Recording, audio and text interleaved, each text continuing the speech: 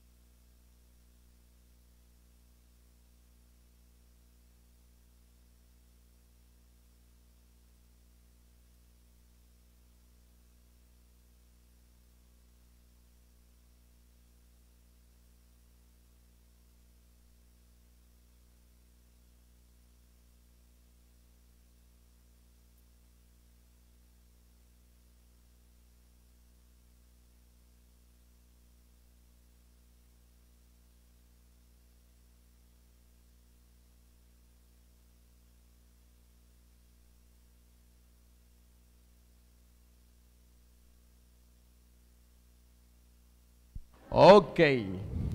Tayo na. Start na tayo. Tayo magsitayo, mga kapatid, sa ating opening prayer. Praise God, sa ating maghapong pananambahan sa Panginoon. So, walang members na narito kaninang umaga na wala ngayon. Lahat ay naririto uli. Perfect attendance ng umaga at ngayong hapon. Mga bisita natin. Ilan ang bisita natin ngayon? Nakalagay dyan. So, wala lang dagatan. Yung kaninang umaten sa salvation class. Si Tatay Vicky nakipaglibing. Ewan ko lang kung nakasama sa libing.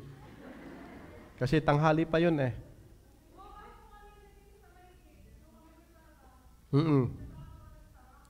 Oo nga. Baka nakasama sa libing. Nakipaglibing, Okay, tayo pumikit, tayo tumo. At tayo ay manalangin, banal na Diyos na makapangyarihan sa lahat. Masaya kami, maligaya at payapa, Panginoon, na kami ay nasa loob ng bahay-sambahan sapagkat ito ay safest place sa mga araw po ng linggo, araw ng pananambahan, na masumpungan ninyo ang inyong mga tinubos sa loob ng inyong pong bahay. At kami po ay patuloy na maaralan at patuloy kami, Panginoon, na mapalakas ang aming mga pananampalataya, kalooban, damdamin sapagkat sa labas, sa araw-araw ng buhay, napakaraming gawa ang dyablo, ang sanlibutan, maging ang mga taong masasama at makasalanan, gaya po ng paggawa, Panginoon, ng pandemic na ito. Kami po ay magkaroon ng sapat na kapayapaan at tiwala o confidence, Panginoon, sapagkat sinasabi po niyo na masayang puso ay mabuting kagamutan. Panginoon, salamat po, ganun kayo katalino ng aming sariling katawan, ay nilagyan po ninyo ng sarili pong immune system. At kayo po, Ama, ang tunay naming dakilang manggagamot, Panginoon. At kung makikita po ninyo na kami maligaya sa inyo, Panginoon, malaya kayo makakagawa ng mga himala at kahabagan sa aming buhay, both spiritual and physical.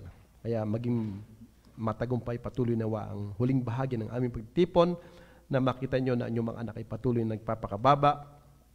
Patuloy, Panginoon, na seryoso na kayo ay parangalan sa aming mga buhay at sambahin sa Espiritu at katotohanan. Patuloy niyo sa way na magawa ng kadiliman. Pagpalaan niyo po, Ama, ang aming pong lahat ng gagawin, lalo na po ang pangangaral ng mga salita. Ito ang aming samot dalangin sa dakilang pangalan ng Panginoong Jesus. Amen. Okay, tayo mo po. At tawagin natin dito ang ating song leader. Sino song leader? Nasaan?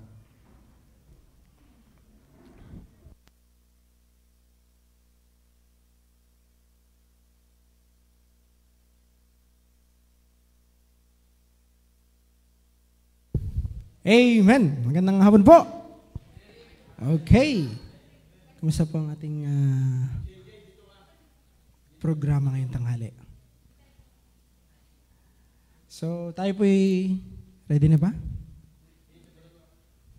Yan. JJ. Okay, tayo po'y mawad sa Panginoon. Tayo buhayin natin muli ang ating mga katawang, ang ating pong mga espiritu ngayong hapong ito para sa pagsamba sa Panginoon. Tayo po'y magsitayo, tayo mawit. Awitin po natin ang Blessed Be the Name. 250. Amen, Brother Jet.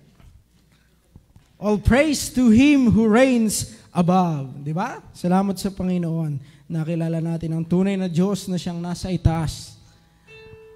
All praise to Him who reigns above. Okay, ready, sing.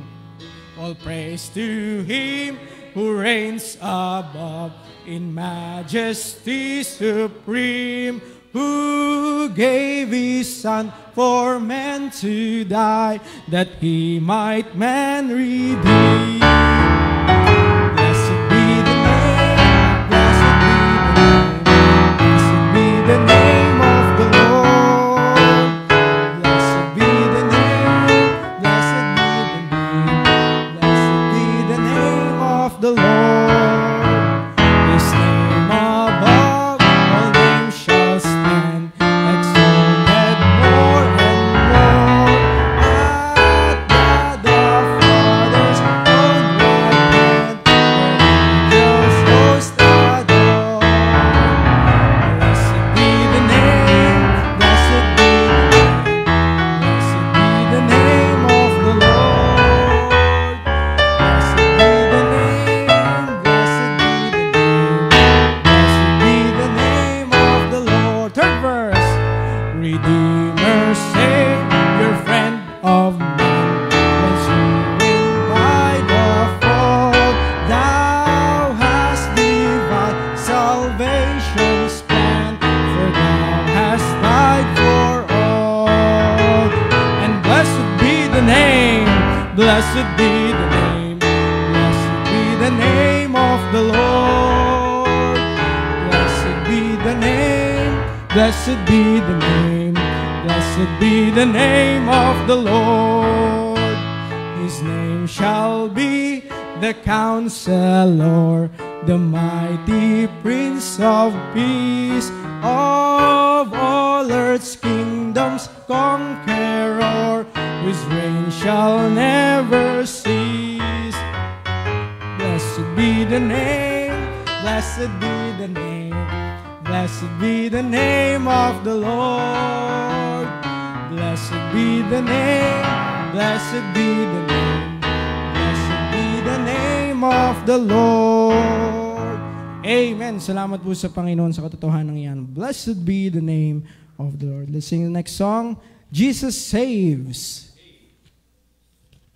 We have heard the joyful sound. Diba? Sarap pakinggan po yung marinig natin ang Kristo yung nagliligtas. Hindi lang siya basta ipinako sa krus. Hindi siya namatay for naught, kundi namatay siya para sa atin.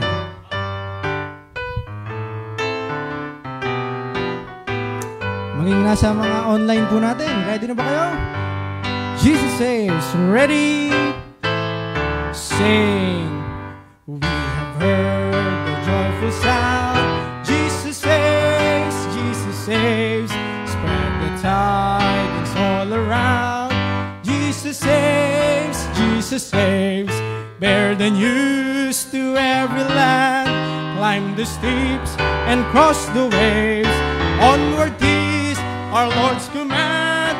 Jesus saves, Jesus saves. Wafted on the rolling tide, that Jesus saves, Jesus saves. There's far and wide, Jesus saves, Jesus Jesus saves. Sing ye islands of the sea, echo back ye ocean caves. Earth shall keep her jubilee. Jesus saves, Jesus saves. Sing above the battle strife. Jesus saves, Jesus saves. By his death and endless life, Jesus saves, Jesus saves. Sing it softly through the gloom when the heart for mercy craves. Sing in triumph all your tune. Jesus saves, Jesus saves. Give the winds a mighty voice. Jesus saves, Jesus saves. Let the nations now rejoice that Jesus saves, Jesus saves. Self-salvation full and free, highest hills and deepest caves. These are songs of victory. Jesus saves, Jesus saves. Amen. It's a song of victory because Jesus saves. At ngayon po mga kapatid, tayo naman po ay umawit ng awit na kung saan ay ating pagbulayan.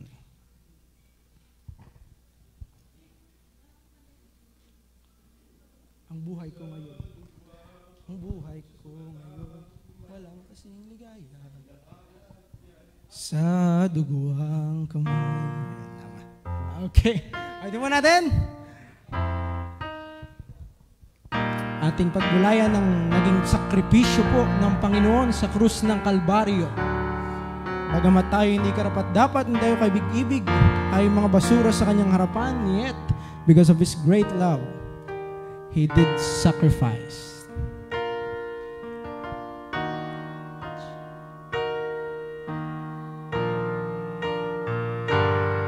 Ready?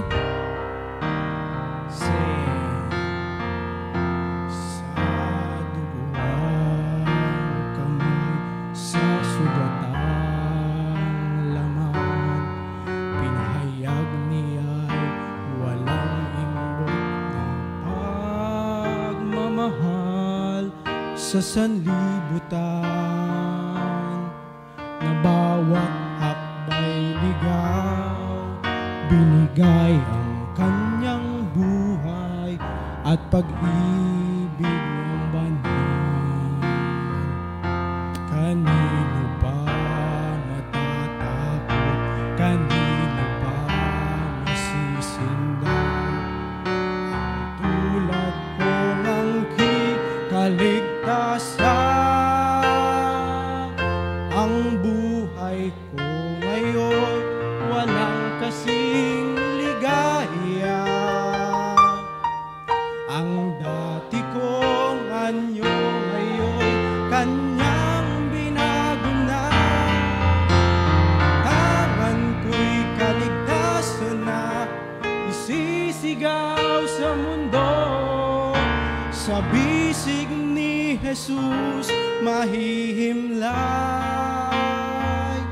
ang puso ko. Ang buhay ko pala, ang hirang ko buhay, binigyan ng saysay, pinubog at nililok ayon sa kanyang kalooban. Narito ngayon, tanggapin haing buhay. Yun na ang paglingkod ng Diyos at kanino man. Kanino ba matatakot? Kanino ba masisinda? Ang tulad kong angkin kaligtasan.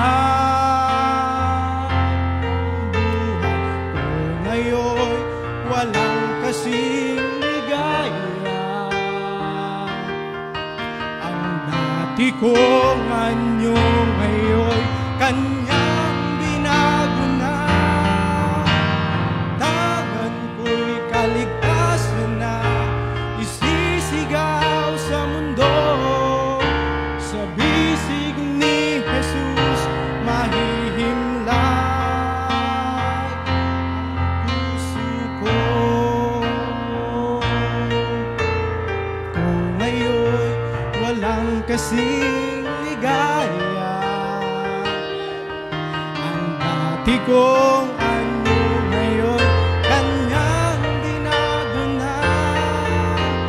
Tangan ko'y kaligtasan na isisigaw sa mundo. Sa bisig ni Jesus mahihimlay ang puso ko.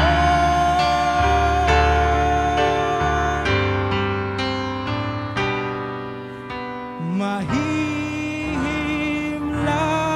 ang puso ko. Amen.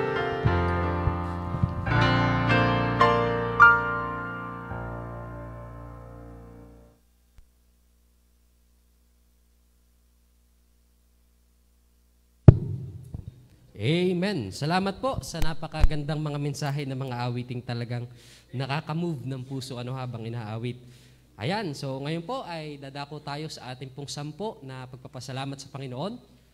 Sige po, sino ang nais na mauna magpasalamat sa Panginoon? Napakaraming blessing ang dapat na atin pong ipahayag na ginawa ng Diyos sa ating mga buhay. Sige po. Ayan, amen. Ako po'y nagpupurit, nagpapasalamat sa Panginoon at ngayon po'y araw ng linggo, araw ng Amen. panambahan. Salamat po sa patuloy na buhay na pinahihiram niya. Right. Salamat po sa kaligtasan na ibinigay niya. Salamat po sa pagmamahal niya. At Yes, salamat amen. po sa pag-ibig ng Panginoon sa mga mahal ko sa buhay. Na Amen. bagamat ang tatay ay wala, pero nandun ang kapanatagan na siya ay kapiling na ng Panginoon. Amen. Salamat po sa biyayang Right. iyon. At tunay po na napakasaya po ng isa pong mananampalataya pag ang iyong mahal sa buhay ay kinakasiguradong sila ay Amen. ligtas. Right. Kaya salamat po sa pagpapatuloy ng aking mga pamangkin. Amen. Nandoon din po ang paninindigan nila na sumama po sa akin sa pananambahan na kahit bagamat nandoon Amen. ang tatay na nakaburol. Pero salamat po sa doktrina ng Bible at talaga pong nandoon po na nakikita po ang biyaya po ng Panginoon. At salamat po at nawa po ay yun nga po sinasabi ng tatay sa akin, malaki pong obligasyon ang gagampanan ko na ang bilin niya po ay isama ko po ang aking mga kapatid at ang aking mga pamangkin.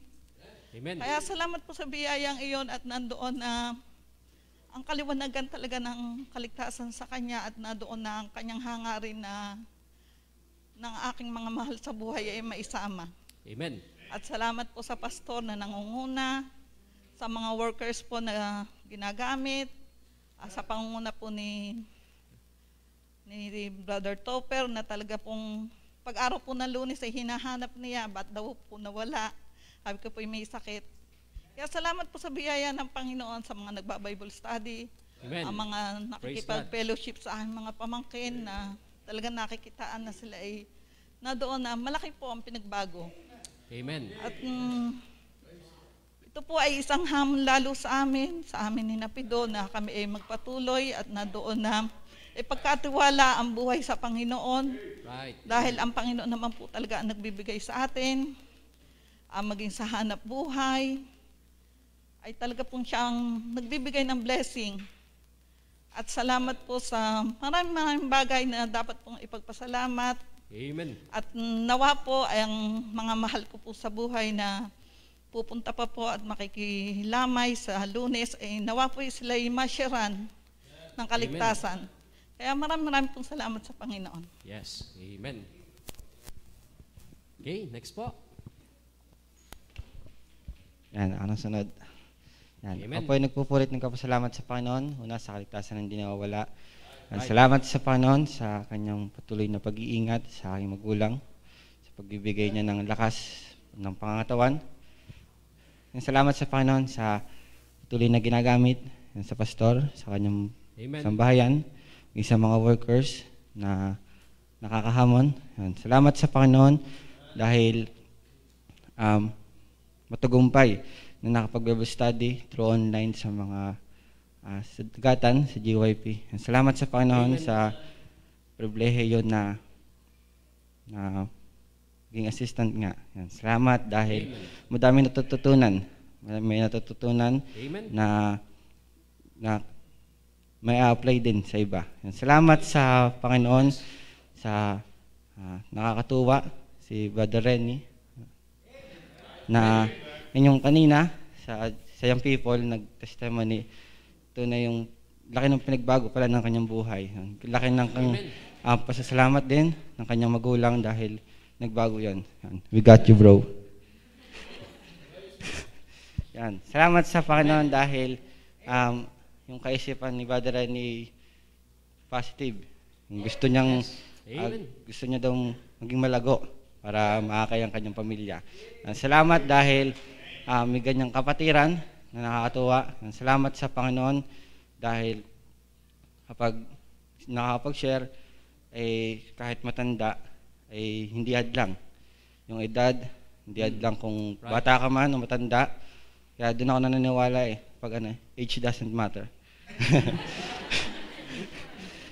Sa pag-share yun, sa pag-share. Yan, kasi ang tinitingnan naman doon ni puso Yan, salamat sa Panginoon dahil Amen. Yan dahil salamat sa Panginoon dahil biniyayaan niya. Dahil sa kanyang pag-ibig, tayo ay kakaroon ng buhay na walang hanggan. Yan, salamat sa Panginoon sa kanyang ginamit sa kikajay, sa kanyang paalala, sa kanyang mga binibigay na tawag dito yung tamang dapat gawin, mga technique, ganun. Technique sa pag-share, yan, kailangan ng diskarte, lalo't pag matanda ang pinag-uusapan, matanda yung kausap mo, yan. Kaya salamat sa Panginoon sa mga kaalaman na tatanggap, na isang araw ay magagamit din. Salamat sa Panginoon sa mga kapatiran. Salamat sa Panginoon dahil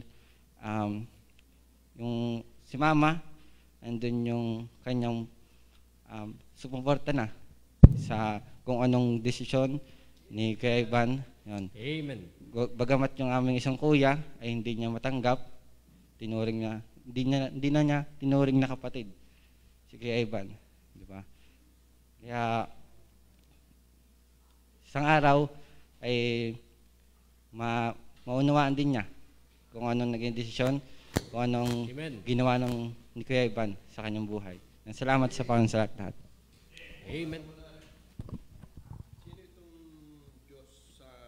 Joshua Michael Mora? Tsaka yung nasa unahan. Yan muna. Okay, sige po. At ating basahin muna ang pagpapasalamat ni Sister Kathleen Joy Karingal. Nagpapasalamat po ako sa Panginoon una't huli sa kaligtasan na hindi nawawala. Salamat sa Panginoon sa patuloy niyang pag-iingat sa akin, maging sa aking mga mahal sa buhay. Salamat sa Panginoon sa koreksyon, maging sa mga chances na patuloy niyang ibinibigay sa akin, kahit na di ako karapat-dapat. Salamat sa Panginoon sa mensahe na naririnig kaninang umaga, na nadoon na tinatamaan pa at nagiging koreksyon. Salamat sa Panginoon sapagkat may live na nakakalungkot sapagkat first Sunday ng September di naka-attend. Pero salamat kasi nakapakinig ng kanyang salita. Salamat sa Panginoon sapagkat kahit na may nararamdaman sa lupang pangangatawan ay nandun pa din ang kanyang biyaya na di gaano kalala ang nararamdaman. Salamat sa Panginoon sa mga kapatiran na talaga nakakahamon, maging sa pastor at sa pamilya ng pastor. Salamat din sa Panginoon kasi sa tuwing pinanghihinaan ay nadoon yung kanyang salita na talagang pinapalakas ang loob ko. Maging sa mga kapatiran, salamat sa Panginoon sa lahat-lahat. Amen. Okay, next po natin ay si Joshua Michael Mora. Ayan, siya din po ay nagpapasalamat. Ako po ay nagpupuri at nagpapasalamat sa Panginoon. Una sa lahat, sa kaligtasan na pinagkaloob sa akin at sa kalakasan ng aking pamilya, nang sa gayon ay maging malusog at buhay ang aming kaluluwa. Salamat din po sa Panginoon sa pagbibigay ng kaliwanagan at katalinuhan upang magabaya ng aking pagkatuto mula sa kanyang mga salita. Salamat po sa Panginoon sa araw-araw. Salamat po sa Panginoon sa lahat-lahat. Amen. Ayan. Okay, dito po sa loob. So ako po ay nagbabalik muli ng papurit pasalamat sa Panginoon ay unang-una na sa buhay na patuloy niyang ipinapahiram, maging sa kaligtasan na hindi nawawala. Salamat din dahil andito na, naka-attend na uli. Salamat sa Panginoon sa kagalingan ng lupang katawan, maging sa aking kapatid na nasa una. Ayun, salamat. Amen. At pinagaling ng Panginoon patuloy. Maging, Praise God.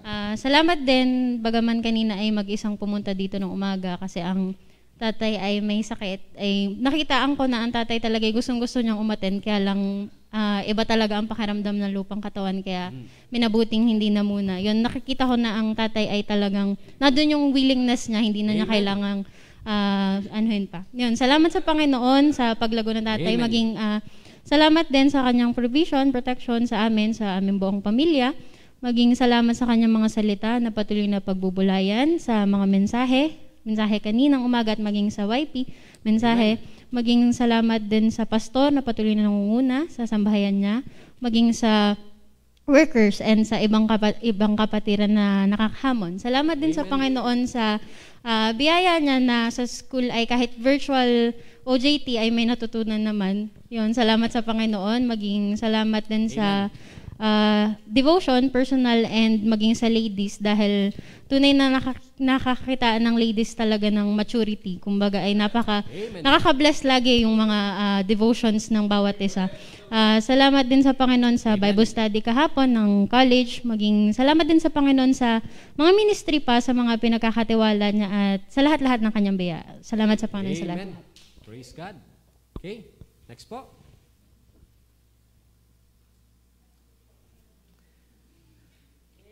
Amen. Ako rin po ay nagbabalik ng papurit pasalamat sa Panginoon. Una po sa kaligtasan na hindi nawawala. Amen. Salamat po sa mensahe kaninang umaga. Salamat po sa mga workers na nagtyaga sa aming buong pamilya. Salamat sa Panginoon na answered prayer na naisama ko na kasama na namin ang aking asawa. Praise God. Sana nga po ay diretso na. Amen. Namimiss na niya si Rextor. Sabi ko, pag namimiss, napunta sa bahay-sambahan. At ayun, salamat sa Panginoon kasi andun yun yung kanyang pag-iingat sa bawat isa sa aming pamilya, sa biyaya na Amen. hindi niya hinahayaan na bagamat nakakaroon ng ubot-sipon ay hindi naman malala. Salamat sa buong pamilya ng pastor dahil nandito niya kanyang patuloy na pagpapaalala, maging sa mensahe ng Panginoon. Salamat dahil talagang nagiging, kung pagbubulayan mo at isa sa puso mo, magiging kalakasan mo. Right. Salamat dahil andito ang anak ko. Salamat sa Panginoon dahil mas pinili niya dito na kumbaga magpatuloy na siya nandoon na nagpapakatibay, nagpapakalalim sa Panginoon. Mas masaya kami na nandun siya sa bagay na iyon.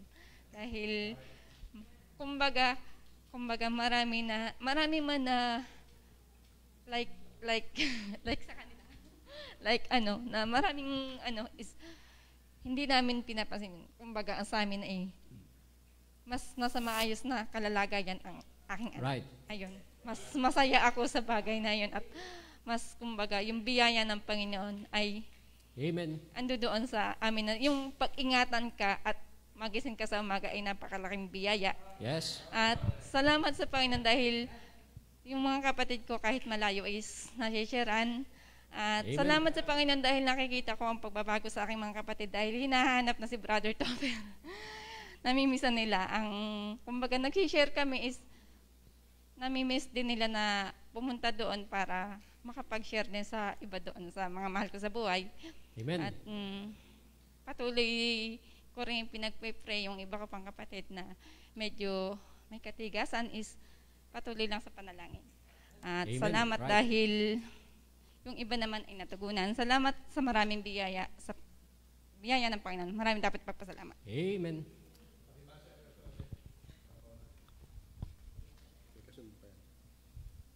Okay, so next po natin basahin ngayon ay ang pagpapasalamat ni Sister Myla Villanueva de Boclangan. Salamat po sa Panginoon sa patuloy na buhay, sa kalakasan ng lupang katawan, sa kaligtasan hindi nawawala. Bagamat di pa makapunta ng church, ay sana sa susunod na service ay andyan na rin kami. Salamat po sa Panginoon sa mga mensahe na naririnig at napagbubulayan. Salamat sa pastor at sa kanyang sambahayan. Salamat po sa lahat-lahat. Ayan. At next po natin ay si Inay Hilit Tolentino Bertuccio. Salamat sa Panginoon, buhay pa. Salamat sa habag ng Panginoon, sa kalakasan ng lupang katawan. Salamat sa comfort ng salita ng Diyos, sa mensahe at sa pastor na ginagamit. Salamat sa kagalingan ng mga workers. Salamat sa lahat-lahat. Amen. Next po natin ay si Saiden May Villela Fetalvero. Siya din ay nagpapasalamat sa Panginoon. Ako po ay nagpupurit, nagpapasalamat sa Panginoon sa pag-iingat niya sa akin, sa biyaya, sa pag-iingat niya sa akin at sa aking pamilya, lalo't higit sa araw-araw kong ipinagpapasalamat sa Panginoon ang kaligtasan sa akin kailan may di mawawala. Amen. Bagaman maraming pagsubok, hamon at problemang kinakaharap sa araw-araw, ay salamat sa Panginoon dahil siya ay tunay na dakila. Hindi niya ako magawang hayaan pagdating na lang ng mga problema, palagi niya akong ginagabayan at iniingatan. Amen. Nawa nga po ay magkaroon ng kaluwagan ang mga susunod ko pang mga araw, nang sa ganoon ay maka-attend po uli ako sa church. Salamat sa Panginoon, bagaman may pagkukulang ay nadun pa din yung patuloy niyang paggabay sa akin at maging sa aking pamilya. Kailanman ay hindi niya ako pinabayaan, iniwan sa mga problema sa kabila ng aking mga pagkukulang. Salamat sa Panginoon. At next po, ayan, nag-double send po pala. Ayan, okay. Dito na po muli sa loob, mga kapatid.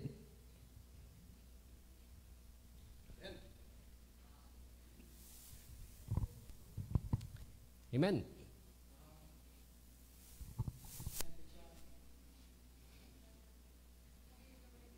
Mike.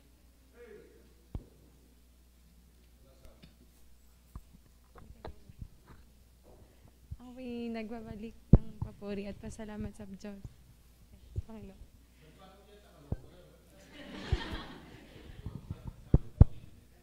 Hello po. Agla? Ay.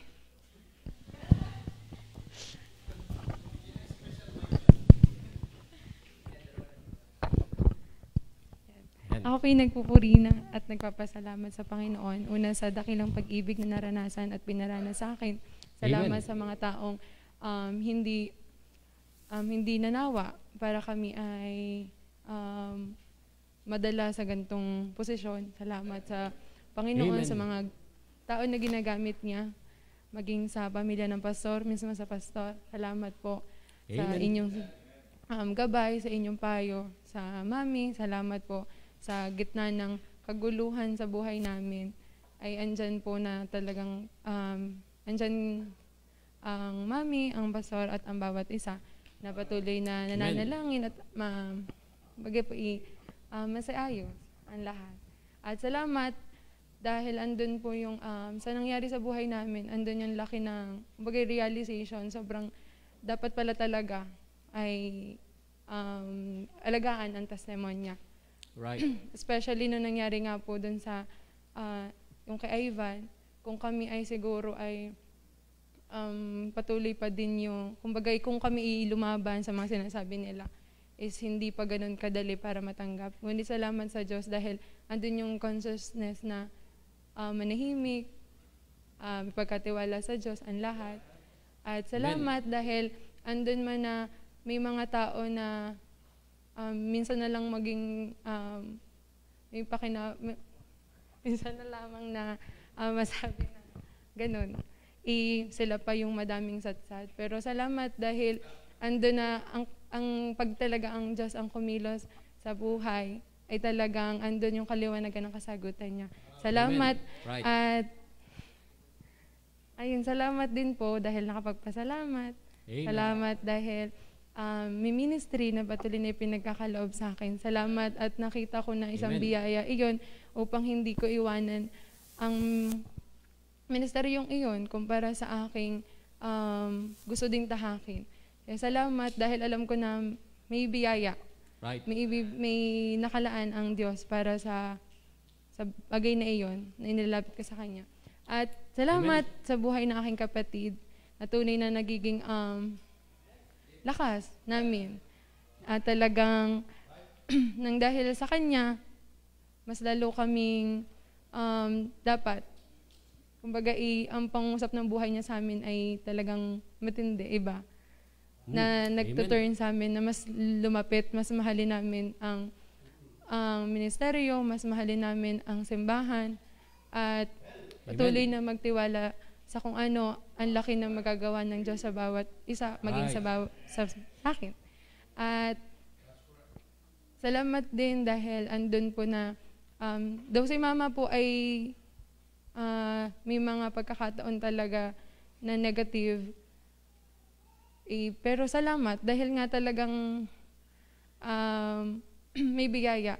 Mga salita niya na yung sinishare ay talagang andun ang kababaan loob at pagpapasakop sa salita ng Diyos. At panalangin na ang aking kapatid na si Boro, gaano man ang sama ng loob sa aking kapatid na si Ivan.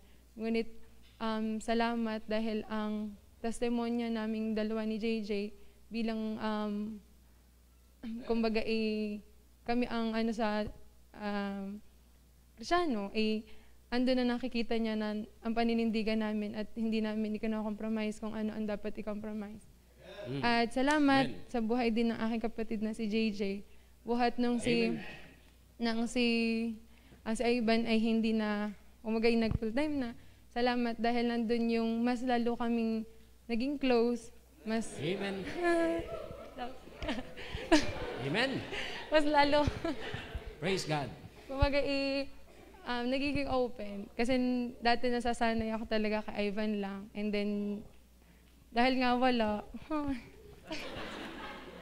ay salamat. At si JJ ay andyan sa akin. Dahil,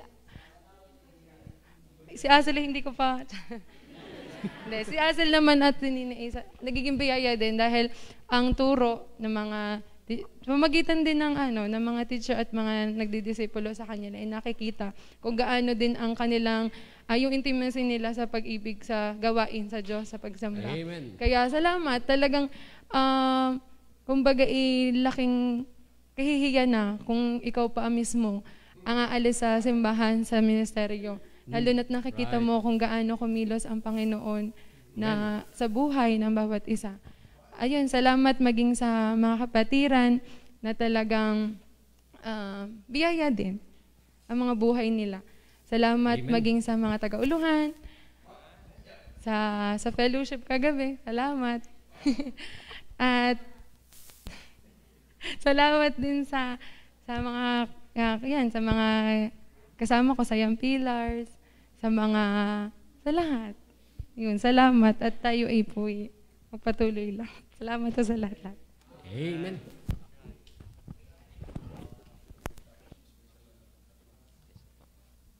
Okay, sige po at basahin natin ang kay Brother Julius de Maculanga na pagpapasalamat. Salamat po sa Panginoon sa habag at biyaya. Salamat po sa Panginoon as of now, bagamat kababangon lang po dahil after ng AM service po ay biglang sumakit na lang yung likod at kinakailangang ihiga. Salamat din po sa mensahe kanina. Salamat din po sa Panginoon at walang natawag at nagte-text na taga MHO regarding swab test result. Malamang answered prayer na negative po ang result. Amen. Salamat po sa Panginoon sa lahat-lahat. Di na maisa-isa. Salamat po sa kaligtasan at church at sa ating pastor kasama na mga manggagawa at kapatiran. Purihin ang Diyos. Amen. Okay, sige po, tawagin natin ang ating unang tatlong special number, Children, JYP, and Senior High School.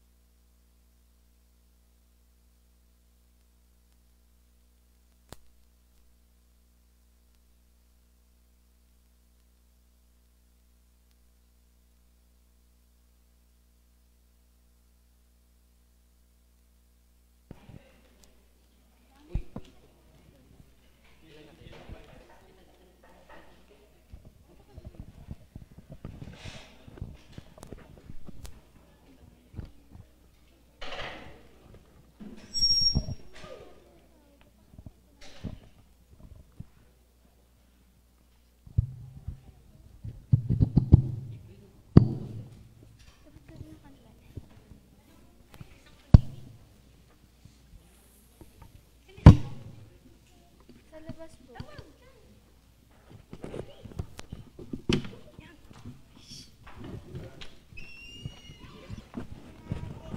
Jacob Teus! Ay, dito na, dito. Patingin lang.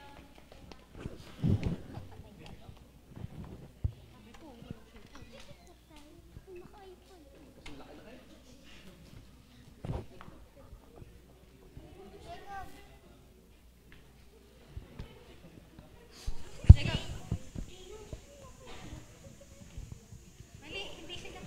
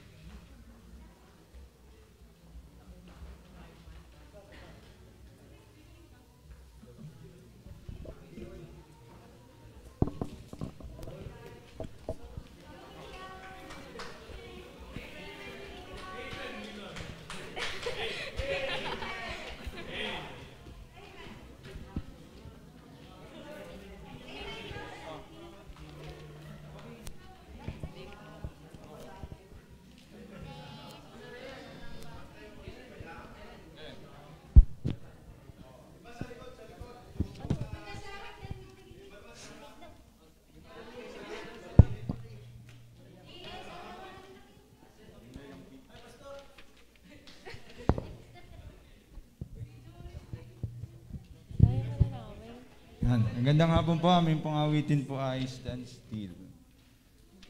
May plano po sa atin ng Diyos. Ay, mahirap man makita ngayon pero sabi dito, the answer will come but only in His time.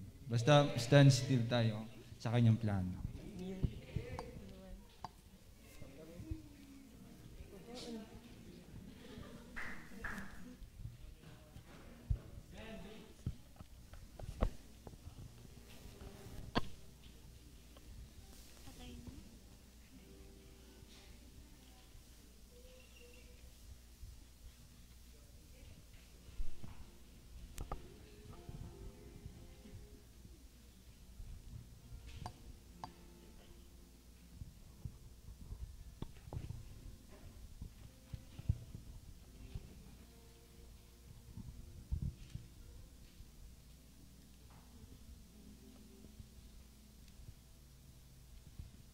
Father has a plan, though it's hard to see it now.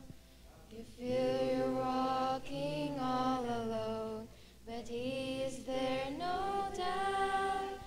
When the storm around you rages, and you're tossed to and fro, when you're faced with life's decisions, not sure which way to go, stand still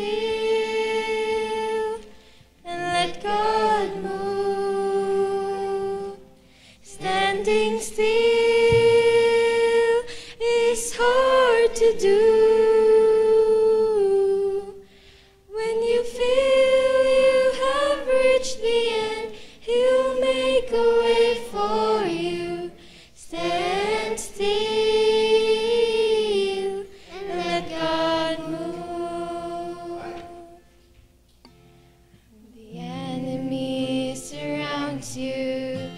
The walls are closing in, when the tide is swiftly rising and you wonder where He's been.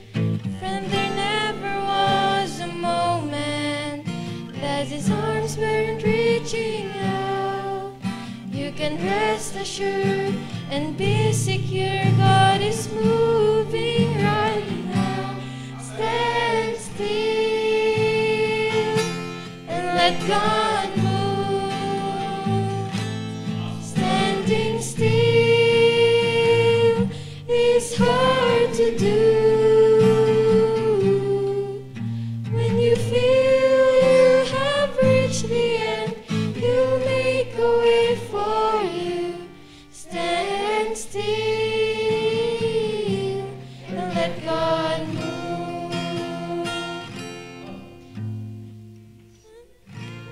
Will come, but only in His time.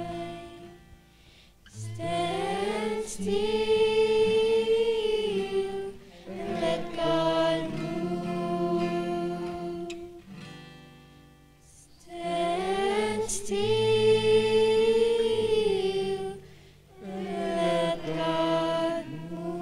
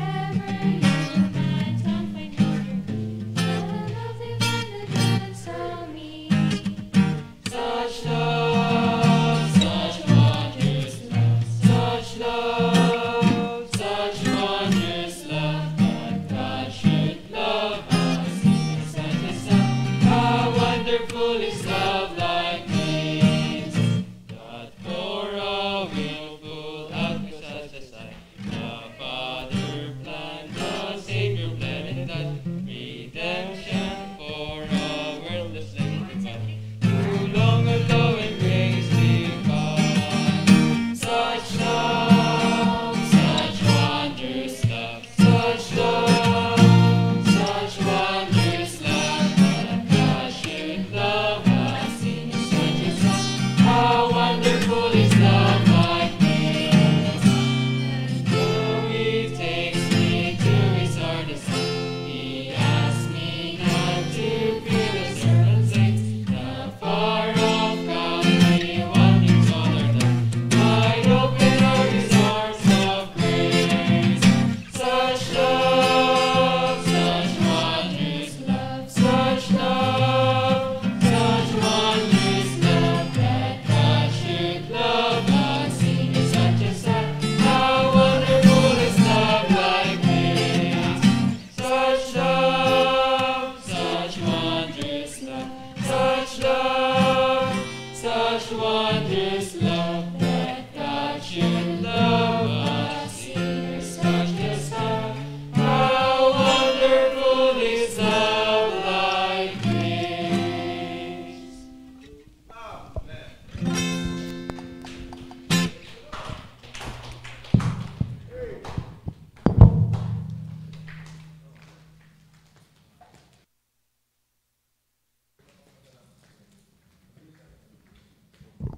Okay, sige po. At bago tayo dumako sa tatlo pa nating special number, ay 5 naman po muling pagpapasalamat. Ano ho? So hanggat maaari po ay hindi telenovela para makapagpasalamat po agad yung iba. Sige po. Ayan. Amen. Ako po ay nagpapasalamat sa Panginoon. Salamat po. At araw muli ng pananambahan ay narito.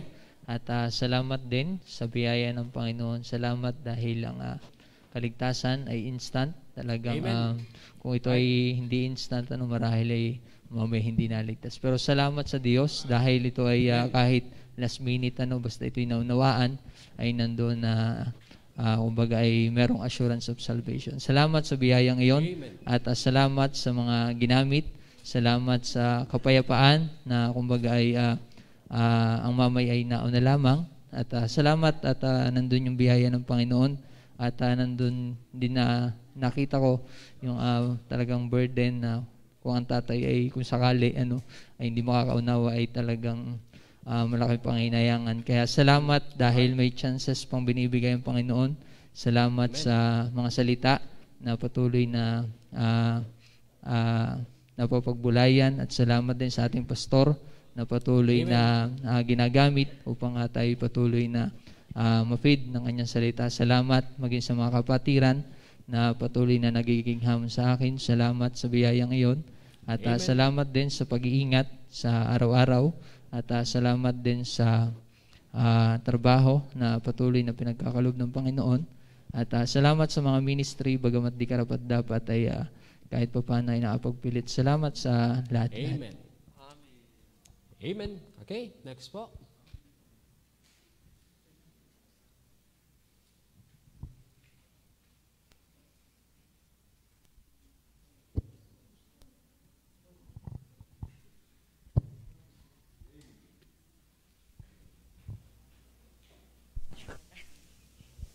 Yan. Ako po'y patuloy na nagbabalik ng papurit pasalamat sa Panginoon. Salamat po muli sa panibagong araw ng pananambahan. Yan, salamat sa patuloy na biyaya ng Panginoon sa pag-iingat. At ganoon din salamat sa pastor sa mga mensahe na patuloy na ibinabahagi. Salamat sa patuloy na paalala. At ganoon din salamat sa mga panalangin na patuloy na tinutugon ng Panginoon. At update ko lang din do sa kapatid ko, nag-o-okay na sila, yun ang biyaya ng Panginoon na hindi na sila dinala sa ibang lugar. Yun, malaking pasalamat niya dahil sa bahay na lang. At salamat dahil kausap ko nga kagabi, nagkakaroon man ng improvement.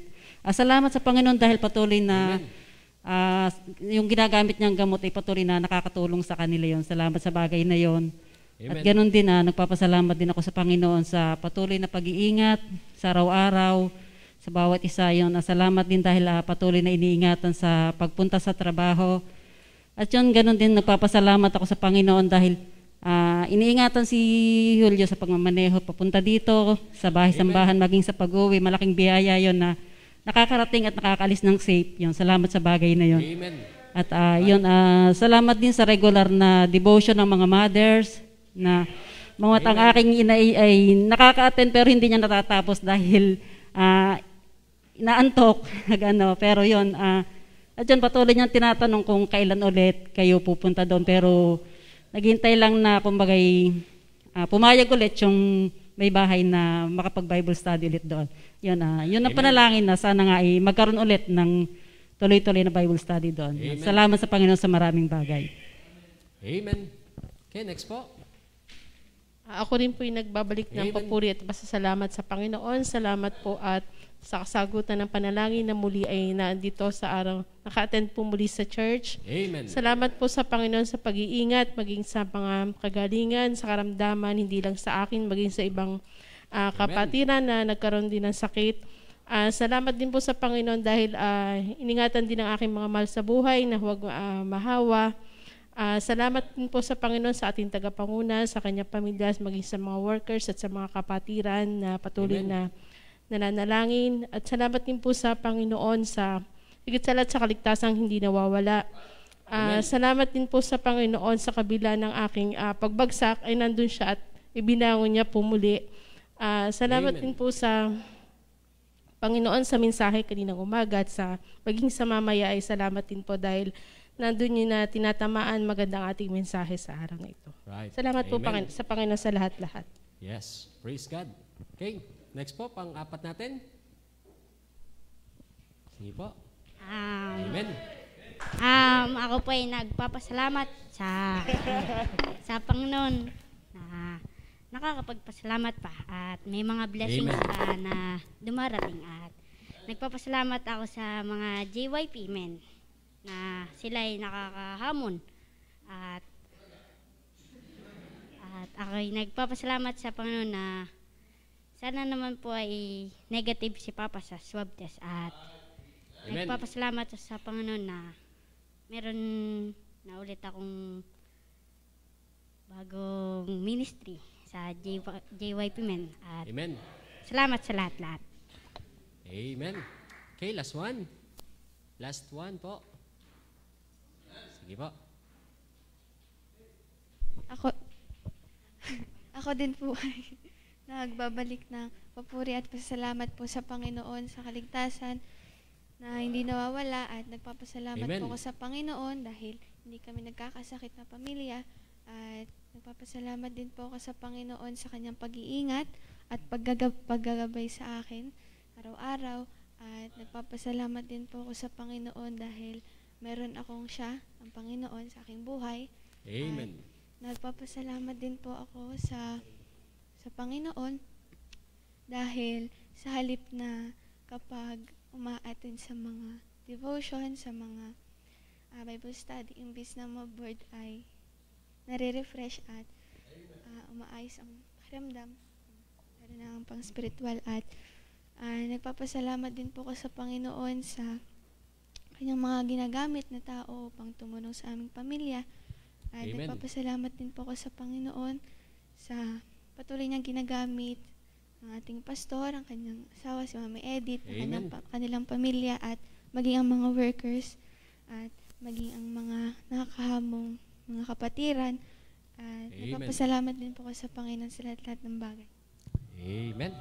Okay, sige po. At tayo dadako po sa ating isa ding mahalagang bahagi ng ating ginagawang pagsamba sa Panginoon, ang paghahandog po.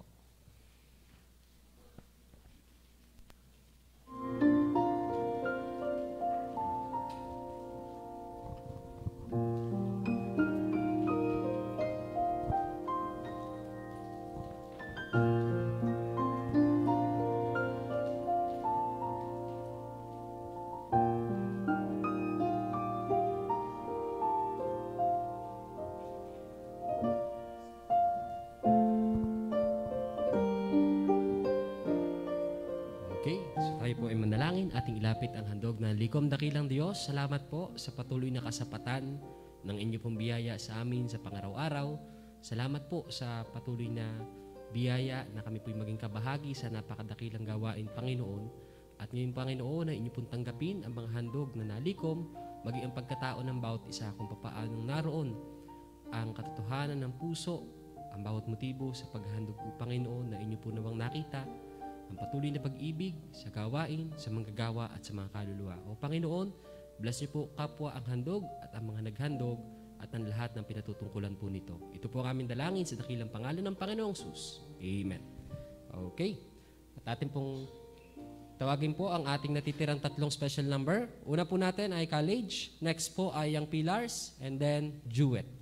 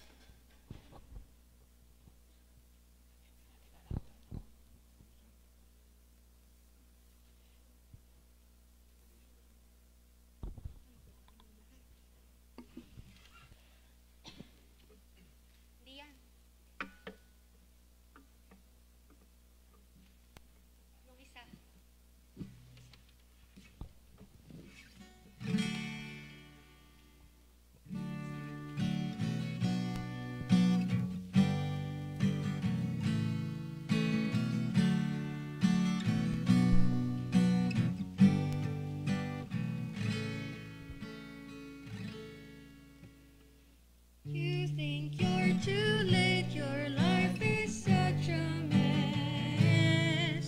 You carry such a weight of sorrow and distress. Sees past your pain, he sees a dying soul. His love for you was laid, so let him make you whole. Jesus Christ died upon a tree to change a broken life, to set a captive free. You simply cannot rearrange the way your life is. There has to be a change, so let me say this. Come just as you are, but do not live the way you came.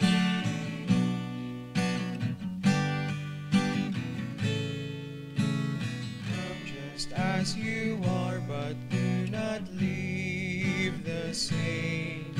You have come this far, don't live the way you came. The gift of life is waiting, it is truly from the Lord. So won't you stop debating, stop following the world. Jesus Christ died upon a tree to change a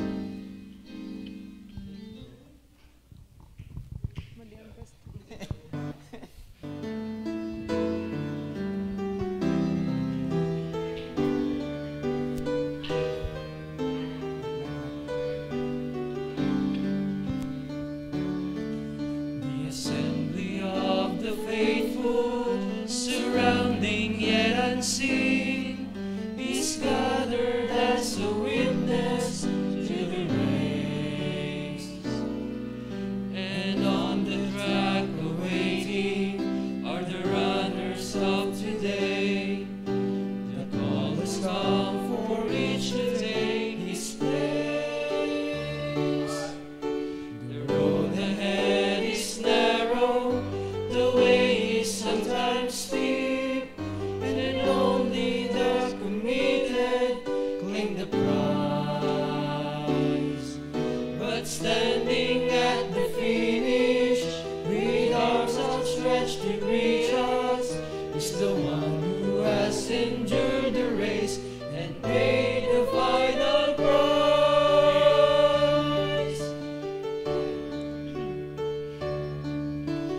Dare to run with our eyes fixed on Jesus, following the footsteps of the one who's gone before us.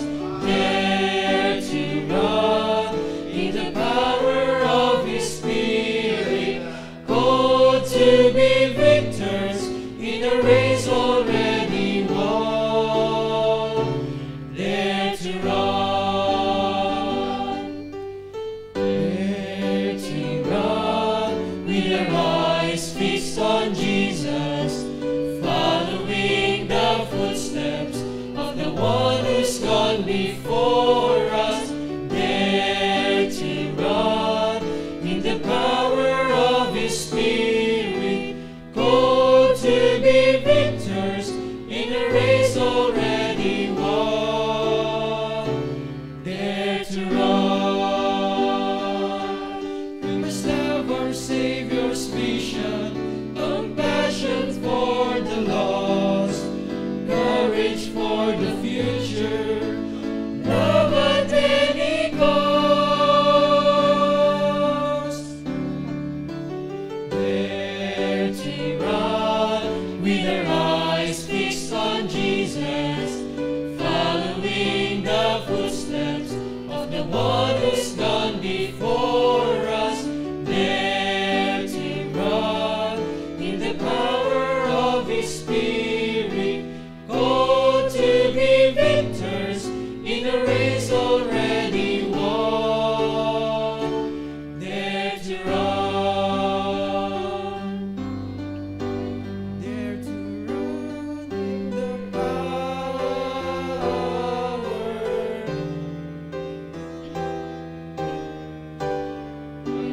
Lord.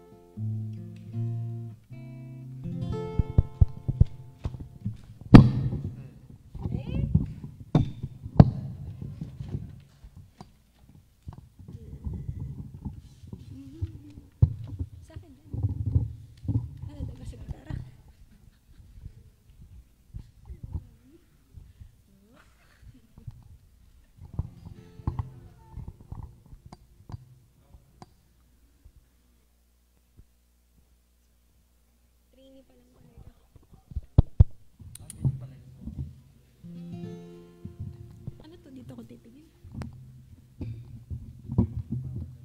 Dito. Yan.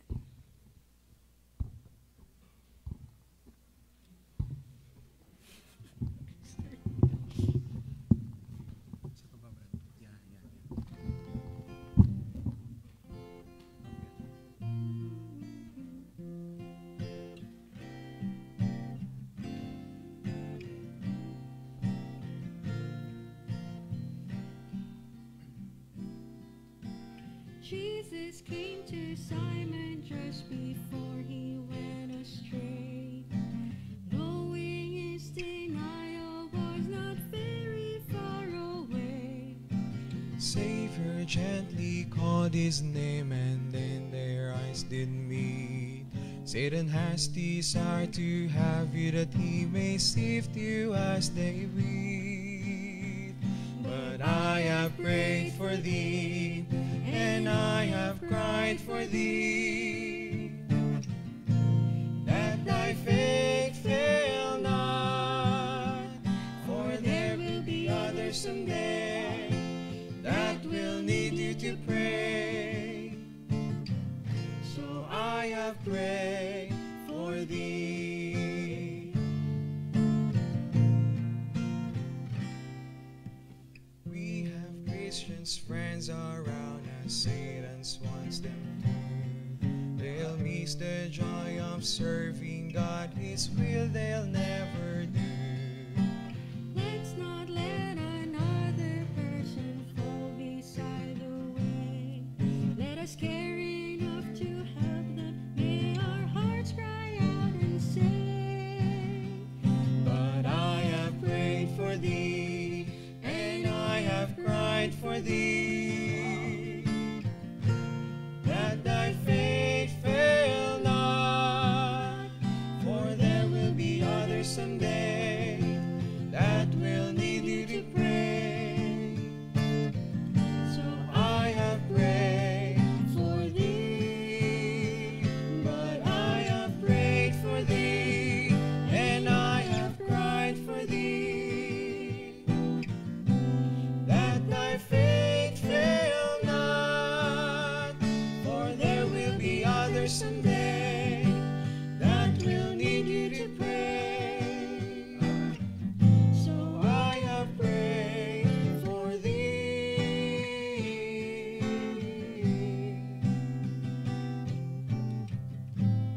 I have prayed for thee.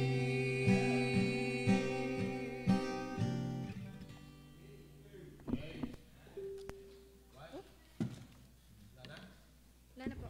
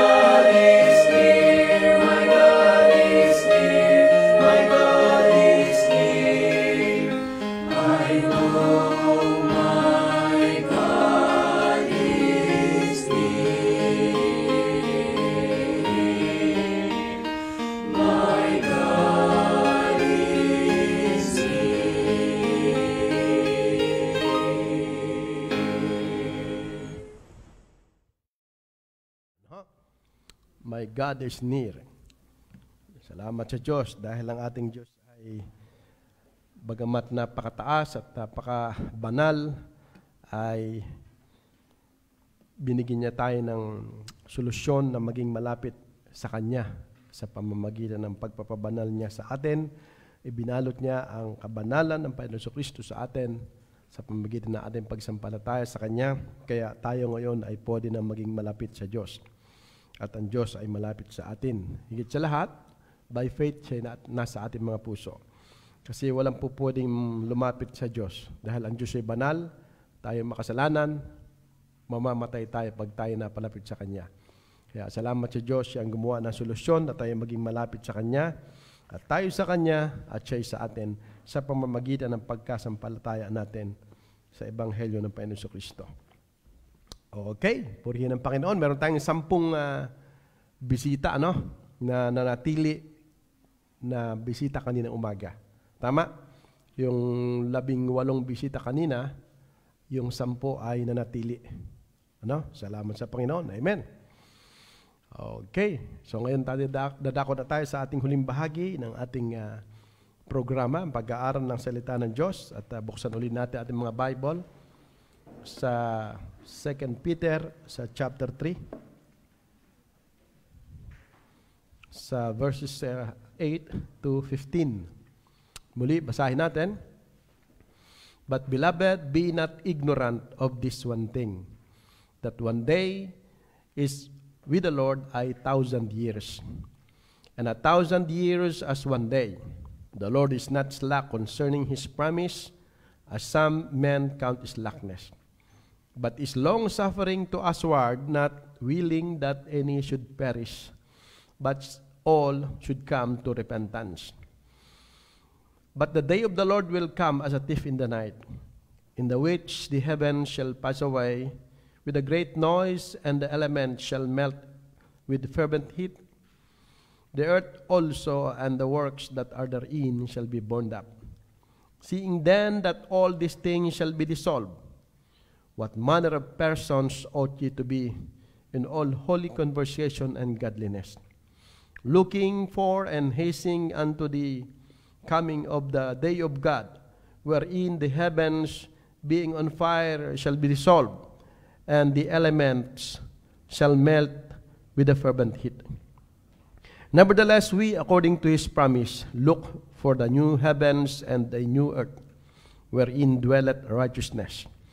Wherefore, beloved, seeing that ye look for such things, be diligent that ye may be found in Him in peace, without spot and without or blameless. And account that the long suffering of our Lord is salvation, even as our beloved brother Paul also according to the wisdom given unto him hath written unto you. Patuloy na pagpalain ng Diyos sa kanyang mga salita. Okay, magpasalamat tayo, tumingin ng tulong, banal na Diyos na makapangyarihan sa lahat.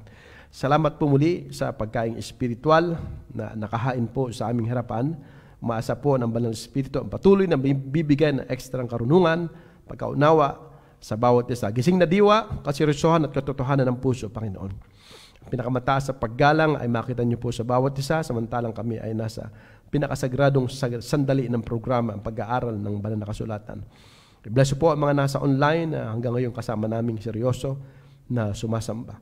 Mga bata at tagapagturo sa labas, kaming lahat dito. Itong aming dalangin sa pangalan ng Panginoong Jesus. Amen. Tayo po. Salamat sa inyo.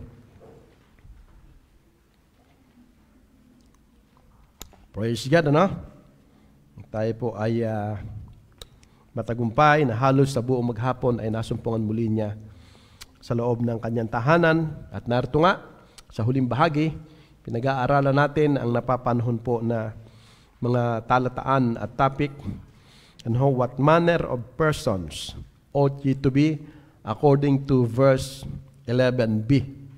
So matapos diskussin po yung mga mangyayari sa immediate future, ang tanong ay sa kasalukuyan, anong klase ng pagkatao o anyo ng pagkatao ang dapat sa atin sa kanyang banal na paningin una at sa lahat. Ang ganda ng mensahe ng awit sa congregational singing kanina, yung Tagalog, na ang buhay ko ngayon ay walang kasing ligaya ang dati kong anyo, ngayon kanyang binago niya. Kita niyo yung mga nagpapatuloy dito ng mga bago na ang mga anyo, Amen? Hindi ba niyo nakita yung paggawa ng Panginoon? Sa buhay ng mga nasa Panginoon. Hindi lang basta nasa Panginoon, kundi seryoso. Nung maligtas, kinarir talaga nila ang salita ng Diyos, ang pag-aaral ng tungkol sa Kanya, at sa Kanyang kalooban. At yan na nga, nakita natin na ang dati kong anyo, ngayoy binago niya. Talagang pagka ang mga anyo natin ay nabago, mga kapatid, yan po ay malaking impact para makapag-akay ng epektibo ng sa ating pong soul winning. Ngayon, what manner of persons ought you to be according to our context? Number one, we should be a fruitful soul winner. Because the very purpose, according to our context, the very purpose of God's long-suffering is salvation, chance to win soul. At according to John 3:16, the very purpose of God's love, kung bakit niya tayo inibig, ay upang Kanyang nabigyan tayo ng kaligtasan, kaya yan din dapat extend natin sa mga tao. At tayo po ay payapa, sapagkat ang unang may gustong maligtas ang tao ay walang iba kundi ang Diyos. Ang may-ari ng langit. Pagka siya ang ayaw magligtas, ay wala tayong magagawa. Talagang impyerno tayong lahat. Salamat sa Diyos, ang may-ari ng langit, hindi ipinagdadamot ang langit, hindi niya ipinagdadamot ang kanyang lugar, maging ang fellowship sa kanyang sarili, kundi siya mismo ang may gustong tayo ay maligtas. Hindi niya ibig na ang sino man ay mapahamak sa impyerno. That is God's love, God's long-suffering, and the very purpose of the love letter of God or living word of God, according to John chapter 20, verses 30-31 ay that they might be saved. Alam naman natin na ayon po doon sa 2 Timothy chapter 3 sa verse 15, ang Holy Scriptures ay makakapagpadunong sa atin. Magiging wais tayo para malaman natin ang kaligtasan ay faith in Christ alone. Then, ito din po ang very purpose ng local church. Bibigyan din natin yung very purpose, ang pinakatanging layunin ng kanyang long-suffering, ng kanyang love letter o living word, at ng local church is soul winning. Pagka ang church ay hindi na nagso-soul win, ang church hindi na nagkakaroon ng mission, hindi nagkakaroon ng mga missionary, hindi nagkakaroon ng full-time worker, ay wala sa tamang lakad. At hindi nakalulugod sa Diyos, at hindi yan ang tamang paraan ng pamumuhay ng iglesia, at hindi yan ang tamang purpose ng iglesia, lalong-lalo na sa mga huling araw na ito. Ikalawa, na main point po natin. Titignan natin ang 10, 11, at saka yung 12 hanggang 13. Nariyan po yung yung ikalawang main point natin, we should be a faithful steward. Yan po ang ini-imply ng mga talataan. Ano ang dapat? What manner of persons? Anong klaseng pagkatao dapat tayo in the sight of God? Hindi lang fruitful soul winner, kundi faithful steward. Pansinin niyo yung pagkakasabi ng Gis. Ang sabi diyan sa bandang gitna, in the which the heavens shall pass away with a great noise, and the elements shall melt with fervent heat. The earth also and the works that are therein shall be burned up. Ano ibig sabihin nun? Yung lahat ng mga bagay. Unang-una, binanggit dito yung nakikita na ating mga mata, the first and the second heavens. At yung lupa. Ito po ay, ang sabi diyan ay magpapass away. So at yung lahat ng mga gawa dito, yung ating ginawa, lahat ng mga bagay dito, magwawakas pansamantala. Ibig sabihin, hindi talaga tayo taga rito at hindi talaga pang walang hanggan ang lupa. Itong ating kinaroroonan. So, ibig sabihin tayo po ay pansamantala din lang dito. At yung mga gawa na yan, sa paglilingkod natin, sa pagwo-work natin, nagkakaroon tayo ng atin pong mga pangangailangan, na ang ibig sabihin, pati yan ay pansamantala lamang. Ipinapakita ng mga talataan dito na isa lang po, mga kapatid, ang pangwalang hanggan sa ating pong pagkatao, yung kaluluwa natin, yung spiritual side natin. Maging ang physical natin, hindi rin ito pang atin ng walang hanggan. Ang physical natin ay temporary din lamang. Ang ating physical, ayon sa 1 Corinthians 15, sa verses 51 to 53, ito po ay papalitan ng heavenly body. Temporary lang to. Katiwala lang tayo ng ating katawan, katiwala lang tayo ng lahat ng nasa sa ating mga bagay-bagay. Ang lahat ng yan ay pansamantala at magwawakas. Maging ang mundong ito ay magwawakas. Ang pagkakasabi nga sa verse 13, nevertheless, we according to His promise look for a new heavens and a new earth. So ibig sabihin mga kapatid, yung mismong tayo, yung kaluluwa, yan lang po ang pangwalang hanggan, na yan po ang responsible at accountable sa kung anumang ipinagkakatiwala ng Diyos sa atin dito sa kasalukuyan habang nasa lupa tayo. Pinagkatiwala sa atin, sabi sa Genesis sa chapter 1 or chapter 2, na ang earth ay tayo po ang ginawa niyang katiwala. Kaya nga lang naging katiwaldas nung bumagsak sa kay Adan, sa tukso ni Lucifer, ni Satanas. Ano po? So, ang mga bagay na narito sa lupa, pangangailangang physical lamang. Okay? So ngayon, pinagkakatiwalaan tayo ng Diyos ng mga bagay na pang physical, hindi lang dapat pang physical. Dapat gamitin natin sa pang spiritual sa gawain ng Panginoon hanggat nasa atin po ang karapatan. Ibig sabihin karapatan, nasa sa iyo, sa ipinagkatiwala ng Diyos. Hindi po pwedeng iba magdesisyon, kundi kung nasa iyo pinagkatiwala, ikaw ang magdidesisyon para sa Panginoon na gamitin mo yung pinagkatiwala sa iyo ng Diyos sa gawain ng Panginoon. Unawain natin, any moment pwede siya bumalik, at ang lahat ng mga bagay, ang sabi ng verse 10, masusunog, magpapass away ang heavens at earth, nihintay natin bagong langit, bagong lupa. So ano ang ating dapat na mas pinapahalagahan sa ating buhay? Yung spiritual na bagay. Yung spiritual things of God. Yung may kinalaman sa kaluluwa. Yung may kinalaman sa paglilingkod sa Diyos.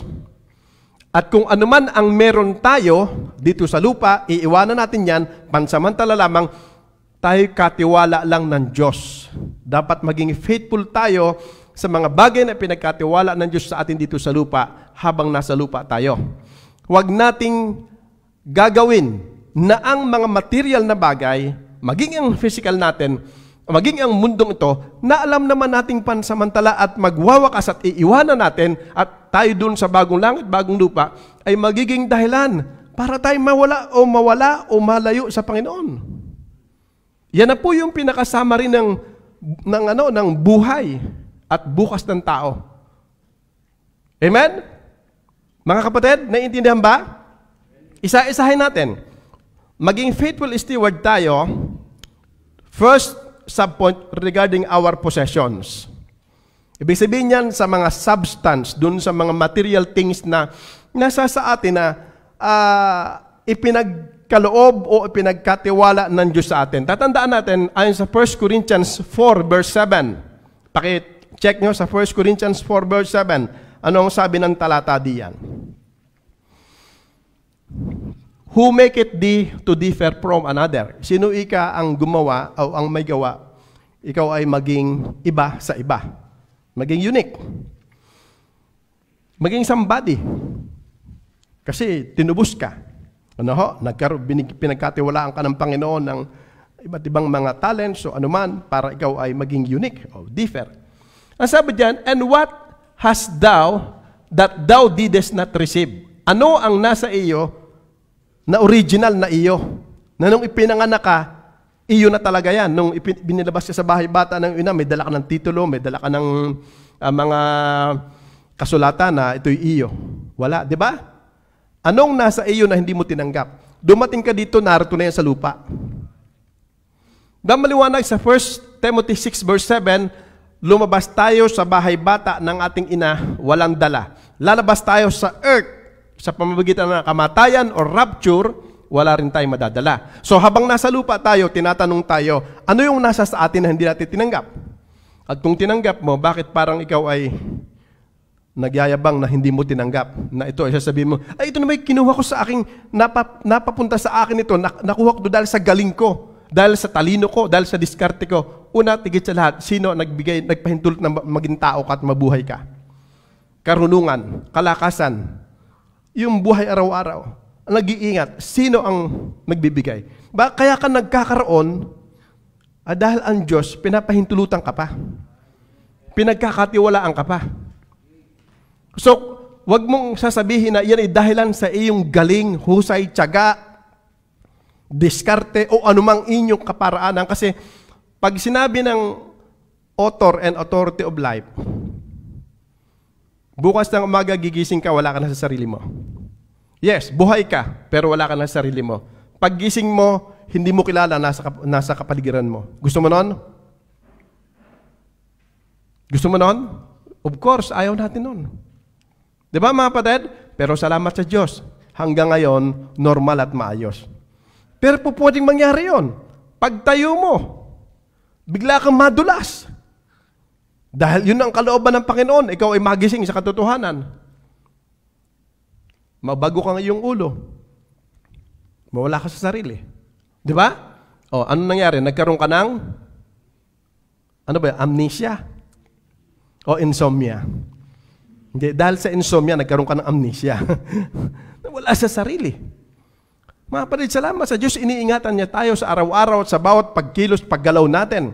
Sabi nga ng Bible ay sa kanyang ating paghiga at sa pagbangon. Siya ay nag-iingat sa atin. Tuwing umaga, new mercy. Hapon, bagong pagtatapat ng Panginoon sa atin. Purihin ang Panginoon. So ngayon, anumang nasa sa atin, any moment, as a thief in the night, pag dumating siya, whether you like it or not, iiwanan mo yan.